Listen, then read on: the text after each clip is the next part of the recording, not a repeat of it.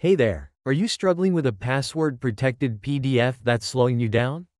Whether it's for easier sharing, editing, or printing, removing a password can save you time and hassle.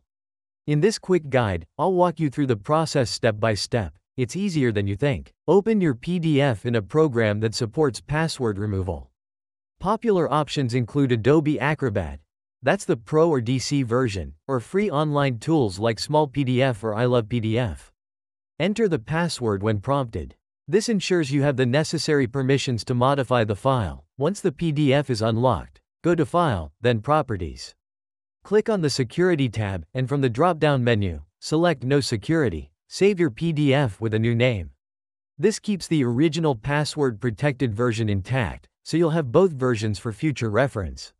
And that's it. Your PDF is now password-free and ready to use however you need. Here are a few pro tips to keep in mind. First, always ensure the PDF doesn't contain sensitive information before removing the password.